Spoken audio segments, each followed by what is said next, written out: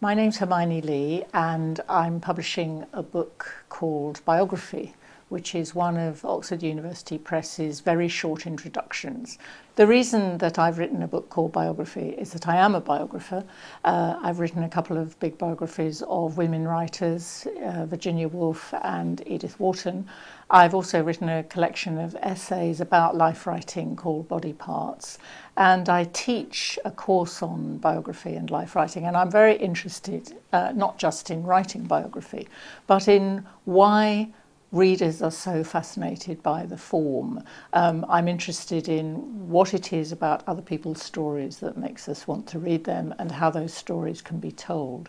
So my book is partly a little potted history of biographical form. It goes right back to the very earliest possible definitions of biography and takes us right through to the present. And in doing so, it sees a lot of recurrent issues and patterns that keep coming through.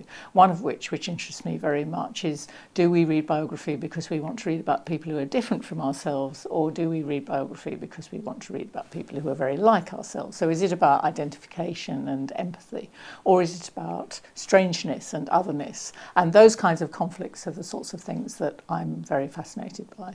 So it's partly a history, and it's partly about the popularity of the form and the way in which, because it's quite a mixed form, because it incorporates all kinds of things like obituaries and elegies and gossip and saints' lives and sort of public performance.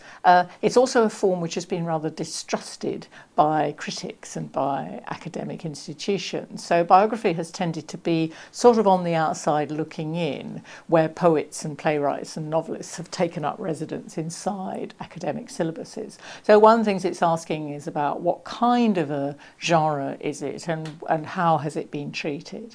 And the other thing it's doing is looking at the sort of nuts and bolts of biography. How does it start? What tense is it written in? Do people talk about their subject by their first name or by their surname? You'll find that if it's a woman, they'll very often use the first name, and if it's a man, a famous man, they'll often use the surname. Is group biography a more rewarding kind of genre than the single biography? What about biographies of people who you've never heard of, obscure lives, as Virginia Woolf used to call them? So it's about what kinds of biographies get written and what kinds of tactics and strategies biographers use to draw you in.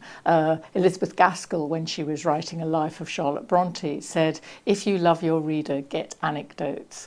And it's partly about storytelling and how the stories get told. It's also about beginnings and endings, and that seems a good place to end.